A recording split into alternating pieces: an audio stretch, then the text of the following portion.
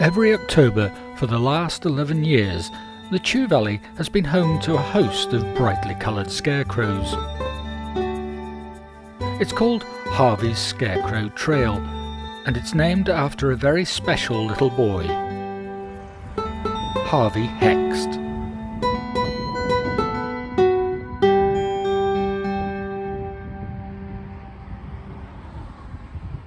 My name's Sarah Hext, and I founded the Harvey Hext Trust in 2016 after we lost our son Harvey to cancer.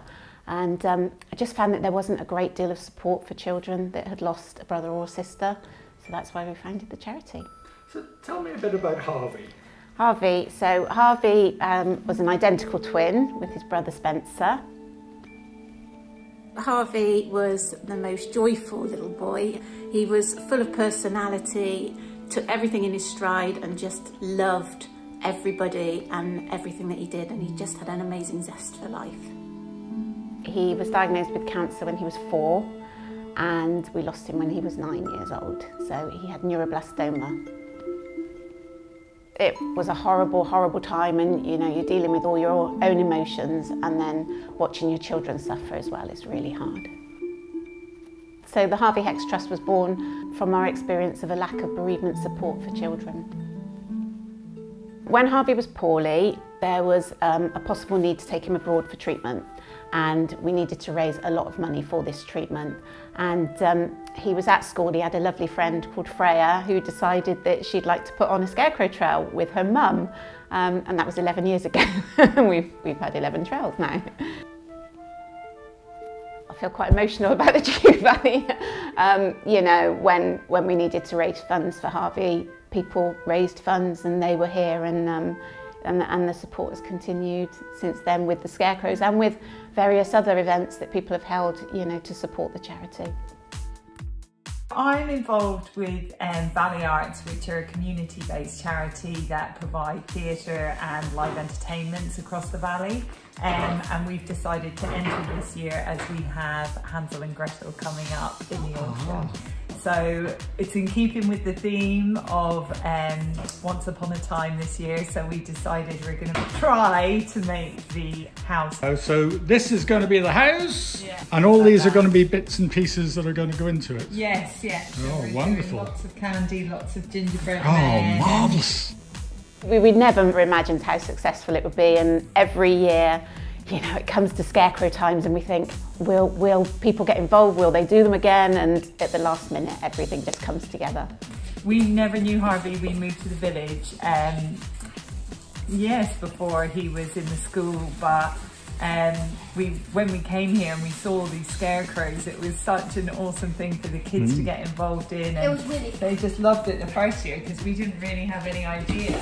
People travel from all over, to get involved with it, and I just think there's not a lot you can do free with a family nowadays. I think the scarecrows just bring fun to the valley.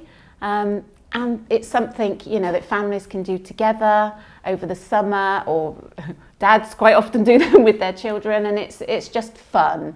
And, October's a bit of a drab month, it's getting dark, and it's just something to look forward to. And then we have the half term as well, where families can come and visit. It's £4 for a map, so £4 for a day out for a family is pretty good. At the moment, we've just finished off the witch, so hay up top, a little bit of dress here. I made it a bit too big, so I'm going to make this one. I'm making a head at the moment so we can get a witch's head on it, witch's hat, and then look to try and hang it somehow, maybe above the window, above the rest of the scene. And you've already got the other bits down on the window already? That's it, yes. We've got the cauldron with the fire, we've got the gingerbread house with the, you probably can't see it in the daytime, we've got some lights in the windows to brilliant! Make it look a little bit brighter at night. The money that we raise from the Scarecrow Trail is spent on our memory boxes. We've spent it on various different things over the years. So one year, for instance, we supplied many of the schools in the valley with bereavement booklets for children that had a bereavement. And this year we're raising funds for emergency grants for families that have lost a child. So, I can't imagine anything worse than losing a child and coming home and not being able to afford to put your heating on. Jackie, tell me what you're doing. to wonder myself. It raises the spirits. You only have to say to someone, look, the money is going to go to support kids who've been bereaved, and they go, all right, I'm in, you know, immediately. So it's a lovely thing to do, and it's lovely for families to go around at half term maybe and look at all the things and talk about, you know, children who sometimes die and children who are left afterwards, and those are themes that kids need to know about. Sadly, you know, life is like that, isn't it? But within a kind of framework of something that's fun to do. And also celebrating literature and ideas and stories. Yeah, exactly. So this is Harvey Bear, and the children have the option of having a bear with their memory box, and he has a little hidden pouch in the back, of which you can put many things in there. And, you know, sometimes when you've lost someone and you're going away, you're visiting somebody, it's just something for the children to take with them, and they may have a pyjama top or a toy in the back, and they just feel that they've got a part of that person. It's a real with physical them. thing. Absolutely, yeah. But the main focus of the charity is the memory boxes.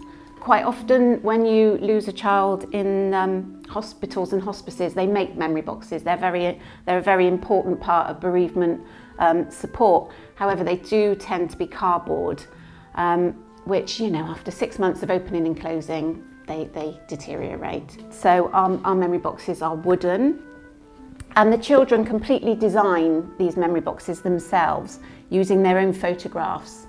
And this is often done in a hospital or hospice setting, and they can talk about why they've chosen that photo, what they remember from that day, happy thoughts, sad thoughts, and that's theirs for life. We've supplied almost 500 memory boxes across the UK. So we work with Great Ormond Street Hospital, you know, hospitals and hospices up and down the country.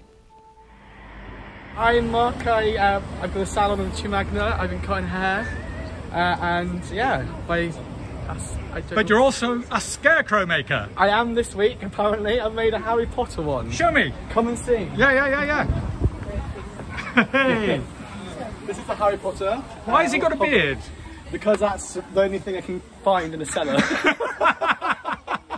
So it looks like a mixture of... It looks like something out of Captain Scarlet. That's what it is. Yeah, brilliant though. Harry Potter Excellent. University and these days. Where'd you get the Hogwarts thing from? I ordered this online, but I made a mistake. It's meant to be on the inside, but okay, but it'll weather okay. Outside. Yeah, that'll be fine. Yes, excellent. Harry Potter Scarecrow. So you've been planning this for a little while? I've had it all ordered for a few weeks now, yeah. Oh, excellent. Yeah. Well done. Thank you very much. Do you get much. a prize for the best one? I don't know. I don't know. It's all about taking part, isn't it? It is. So, it is. Money raising for a good cause. It is, indeed. Well done, Mark. Thank you. Thanks a lot. There are over 70 scarecrows this year, and here are some of them, starting with number 1.